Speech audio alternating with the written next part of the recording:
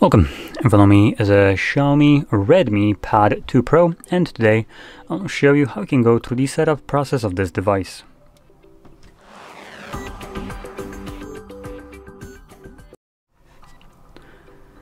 So, to get started, when you boot up your tablet for the first time, you will be presented with this screen right over here. Now we only have one option to click the arrow, and then choose your language. You want to find your desired language from the vast list of basically every language you can choose from. For me, it already selected English, but God forbid I would ever want to be considered as a UK citizen or someone who lives there. So I'm gonna go out of my way to look for English that isn't in UK. There we go. Australia. Well, actually, you know what? India sounds even better. At this point, India is most likely actually land of the free, unlike UK. Anyway, moving on. You know what? I can also live in India. I don't care. About what, 30% of people do? But I will point it out in a different way. If you want to have best consumer rights, you might want to choose something that is in the European Union as your region, as this will basically force companies to abide by our rules, or theoretically should. I haven't actually ever checked it because at the moment we don't have anything to check it. But once Apple finally complies with what European Union is forcing them to, I will be able to actually check it. Right now they're just being a little bitch, kicking and screaming and trying to just take fines up their ass till they won't, and they will comply. Or European Union will remove them from Europe. So at that point I'll be able to check if this actually matters. But in any case, for now, I'm going to assume like it does, so I can search for something like Poland. There we go. Perfect place. Moving on, we have terms and conditions. We have user agreement and privacy policy. Now you can tap on each one of these BS things and see what you're agreeing to. And then just select the box right here at the bottom. Or you can be like me and never read a single word of it and agree to it anyway. It's not like these devices have any security, privacy, or anything like that. So I don't really care two shits about what kind of BS they're claiming in their legal documents. Anyway, moving on, we have set up using another device. Now let me just grab another device. You can see on your device you should get a pop-up like this, assuming it has a Google account. So here you can select setup, and this will basically copy over your things like your Google account that is signed in on that device that I just pulled up. It will get moved here, along with basically any data that it is on that Google account, like contacts, downloaded applications, and so on. Now keep in mind, this will only be limited to anything that Google can hoover up as data. Other than that, any kind of documents and stuff like that, yeah, those are on you. You can transfer it yourself. Because obviously Google won't be downloading that. And any app that you have downloaded outside of Play Store is not part of that, and yeah, it basically means that any data that Google can store can be transferred, but the ones that they don't bother storing, or they just don't have a way to store it because it came from the seas or whatever, they're not going to bother actually transferring it over with a system that is designed to transfer. Moving on, we have connect to network, and we have all our Wi-Fi show up. Now, this is optional. You don't need to do so. You can actually skip it. And then we have set screen lock. So I do want to point out, usually you get a pop-up when you choose to not connect to network that you won't be able to sign into a Google account. A date and time won't be set automatically, and you won't be able to restore data from a... Actually, I think I just mentioned that. So no backup, restoration, no date and time, and no software updates. There we go. So those are the three different things that you usually get as a pop-up when you choose to skip this. Here we didn't get any of that, but anyway, moving on, we have screen lock, and we have two different ways of protecting our device. We have the screen lock, which consists of PIN pattern or password, and we have the face unlock. Now for face unlock, you will also be forced to select a screen lock, as biometrics aren't 100% reliable. And in a time where your tablet decides to have a sissy fit and not recognize you because you decided to get a new haircut or, I don't know, some reason, you will be left with unlocking your device with a PIN pattern or password, which obviously will not change based on a whim of a device. I can also not protect your device at all. Typically, I wouldn't recommend this, but this is a tablet, so it's a little bit less kind of important, I would say.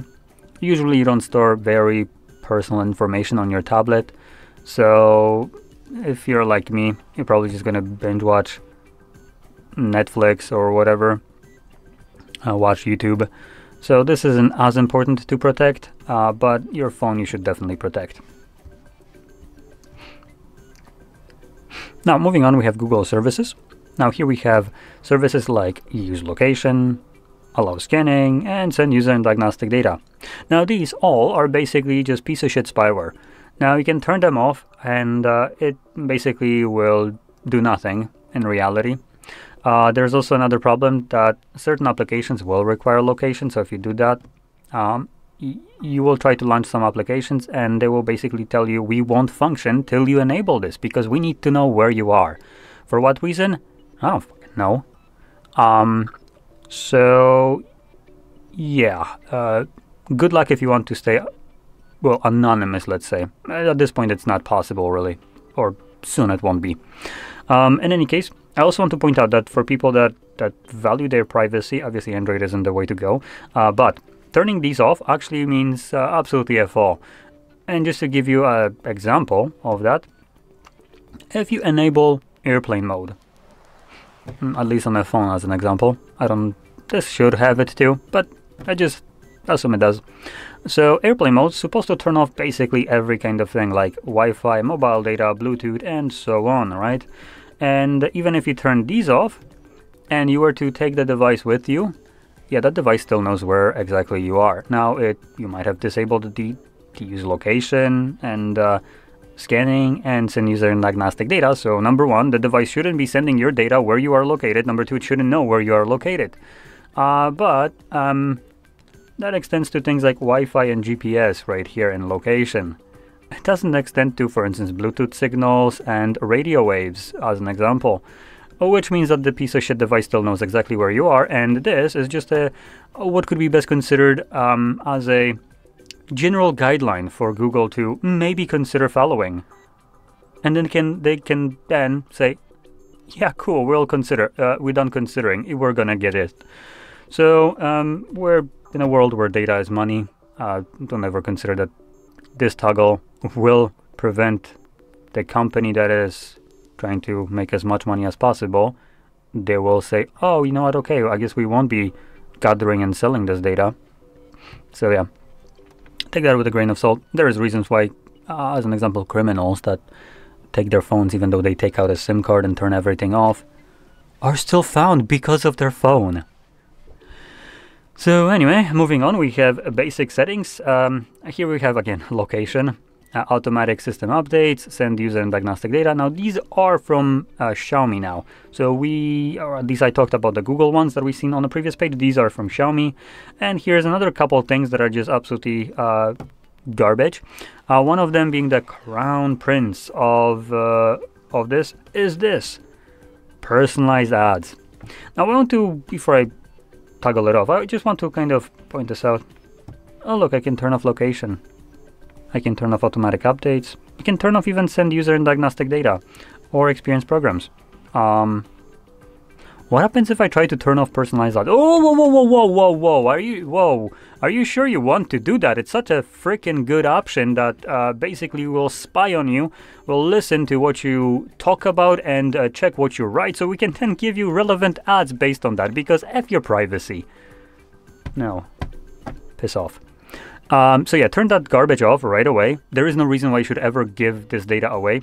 And my stance is on this thing is, they are basically gathering your data so they can sell it and make money on it.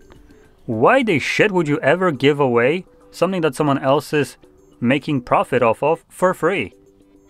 If they want to make profit off of it, you sure as shit should see a cut of it because it's your freaking data.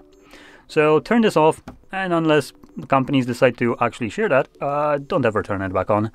And I'm gonna also turn that off, and this, and this.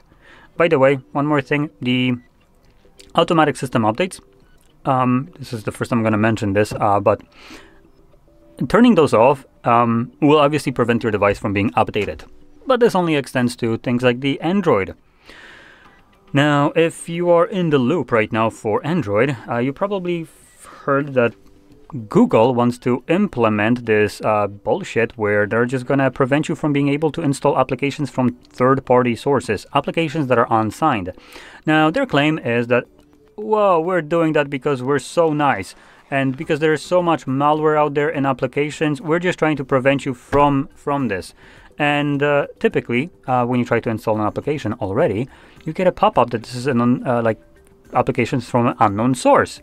And to install it, you need to enable the actual ability to install from unknown sources. But that wasn't enough. Now, they're bullshit excuses that it's for your not privacy, but for your security because there is malware. But let's be honest, they're bullshit no one is buying. Because if that was true, they can first start off with their damn backyard. Their app store is filled with shit. And maybe you should first try to clean that out before you go claiming shit like, oh, we're doing this for your security because there's so much. Clean your own store first and then shut the fuck up. So that's one thing. And number two, they then made a statement following it up because of outrage that this won't prevent you from installing third-party applications. Oh really? Oh really? Will you allow me to install Revans or CloudStream?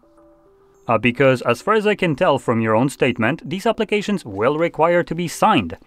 And surprisingly enough, for security purposes, Google will be making profit off of that. Because of course they will. So it's funny that they're protecting you by making more money. And that is basically designed to force applications that they wouldn't want to never be certified. And if they want, they will need to pay Google money to be signed.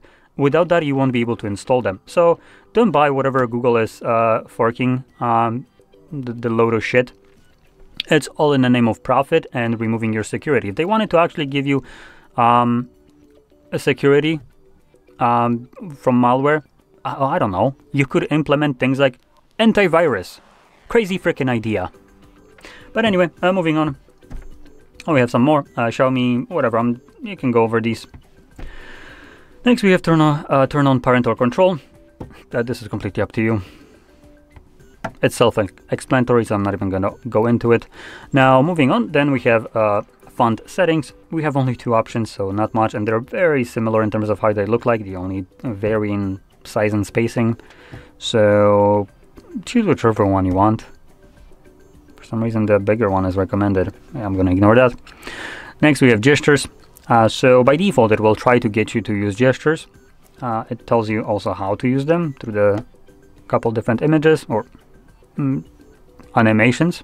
And then when you press on next, you actually have the option to change it if you don't want to use gestures. At least I believe you do, right? Or I missed a button that was there. I think I missed a button. And I can't go back. So there is probably somewhere a blue button where it tells you something about navigation. You can tap on it and then change it to buttons if you want to use that. As this device certainly does have button navigation. If there is none on that page, which I just went to the next. See, can I go back? No, I can't. So if there is nothing like that, you could go into the settings, display, and under display section, you will find option for navigation. So just to kind of showcase this very quickly, we would go to display and brightness. And oh,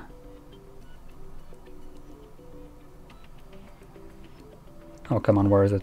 Is it on home screen? Yep, okay, so it's on the home screen. And here you have system navigation, and you can change it from gestures to buttons. So there we go, that about it. Now if you found this very helpful, don't forget to hit like, subscribe, and thanks for watching.